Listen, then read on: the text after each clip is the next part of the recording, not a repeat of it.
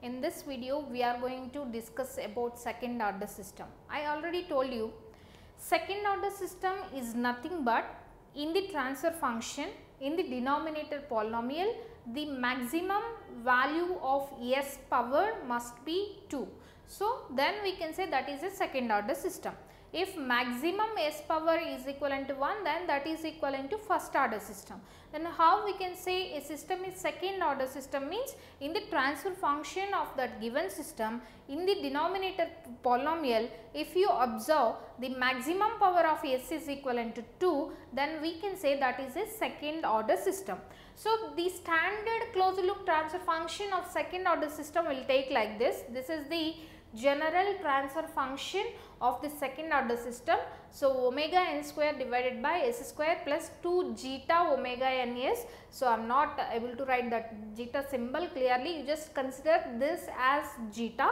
So, 2 zeta omega n into s plus omega n square. So, this will be the standard closed loop transfer function of the second order system, and the block diagram, basic block diagram of standard second order closed loop system will be like this. The open loop gain in terms of second order system is omega n square divided by s into s plus zeta omega n.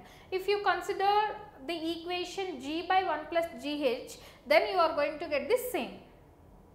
So, here feedback gain is 1, g is equivalent to this value, h is equivalent to 1.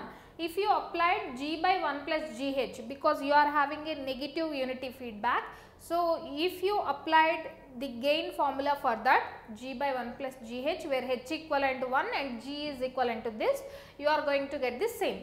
So, the basic transfer function of second order system will be like this, where omega n is equivalent to undamped natural frequency and zeta is equivalent to damping ratio, which is nothing but actual damping by critical damping. So, what is this actual damping and critical damping means? If zeta is equivalent to 0, then the value is called as undamped system, then that system is said to be undamped system. So, if 0 less than zeta less than 1, so the system will go to underdamped system. So, the response of this system is said to be of the response of underdamped system. So, zeta is equivalent to 1. If you consider zeta is equivalent to 1, then the system is critically damped system, and if zeta is greater than 1, then that is overdamped system. Now, we will see what are that zeta values, we will see now. So, here for that every time we need to consider the denominator polynomial. I am going to consider my denominator polynomial. The characteristic equation is s square plus 2 zeta omega n into s plus omega n square. I am going to consider like this. So, here this the value multiplication factor here I am considering like a, and the multiplication factor of second power of s, that means second decreased power. Maximum power of s I am considering the multiplication factor a, and this b, and this is c, constant as c. Now, this is a second order polynomial equation. For this, if you want to get the roots, the equation is, you will get two roots. So, the equation is minus b plus or minus root of, so here root of a square minus 4ac divided by b square minus 4ac by 2a. So, minus b plus or minus b square minus 4ac by 2a. This is the characteristic equation we are having here. So, now this is equivalent to, I am just substituting, minus b is nothing but minus 2 zeta omega n plus or minus root of, so here b square is nothing but 2 zeta omega n whole square minus 4 into a is 1. For s square there is no multiplication factor, you just consider like 1 into c means, so this constant omega n square. So, 4ac divided by 2a, 2a means 2 into 1 divided by 2. You can say I am going to consider like this, 2 will get cancelled, I am going to get minus zeta omega n plus or minus, and here if you observe 2 omega n whole square is there. I am having omega n whole square at least. You can see here I can consider this as 2 omega n whole square. Can I consider like this? Here I am having 4. This 4 I can write like 2 square. So now onwards I will take this as 2 omega n whole square. So now here also I am having 2 omega n whole square. So in this root, if I take common of 2 omega n whole square, if I want to send it out, that square will cancel. So I am going to get 2 omega n in the root. So zeta square minus 1 will be there. You can observe clearly. So I am just taking common of 2 omega 1 whole square from this root. When I am sending out from the root, the square is going to cancel and the remaining is zeta square minus 1 square or 1 divided by 2. Divided by 2 means, so here already I divided with 2. So here also if you want to divide it with 2, you are going to get this. I am just cancelling with my denominator. Here I will get 2 omega n. So that is why I am not taking effect of this divided by 2. This is the resultant equation of your roots, that means S1, S2. Now I want to check the roots for these systems. That means if you want to check your second order system as undamped system, you need to consider zeta is equivalent to 0. For example, your zeta is equivalent to 0. Then what you are going to get? So your roots S1 comma S2 is equivalent to, if zeta equivalent to 0, this term will be 0, and coming to here, if this is 0, you will get minus 1 here. Minus 1 I can consider like j square. J square is equivalent to minus 1. When I taken out that j outside, you are going to get j omega n. So here I am having plus or minus. S1 is j omega n, S2 is minus j omega n. So we can say when the second order system is undamped system, then the roots are purely imaginary. So we will get purely imaginary roots. Purely imaginary roots. Roots are purely imaginary for the second order system when that is undamped system. So here if you consider zeta is equivalent to 1, if you consider zeta is equivalent to 1, then you are going to get minus omega n plus or minus.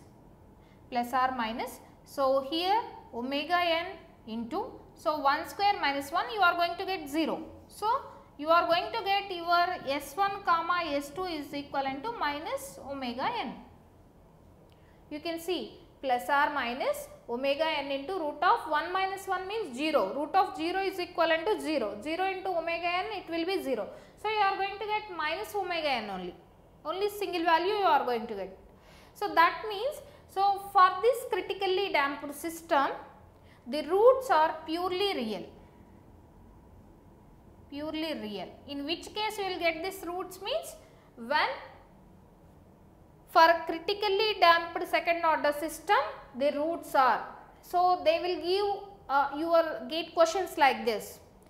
For undamped second order system, the roots are. This is undamped second order system. The roots are purely imaginary. For critically damped second order system, that means when we will say critically damped, when zeta is equivalent to 1. For critically damped second order system, the roots are purely real. So next, for example, if you consider zeta less than and less than 1. So in between if you consider like this, then how you are going to get? So your S1, S2, your S1 comma S2 is equivalent to, so here I am considering like omega n plus or minus. Here I want to take common of minus here.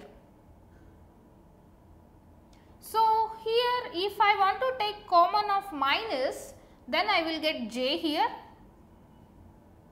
So if I take in common of minus means j square I can write. So that j square, by taking it out I will get j into omega n root of 1 minus zeta square. I am going to get like this. So, this is equivalent to minus zeta omega n plus or minus j into omega d, where omega d is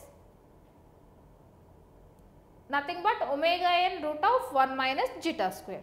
So, in this case that means in the case of underdamped second order system, the roots are complex conjugates.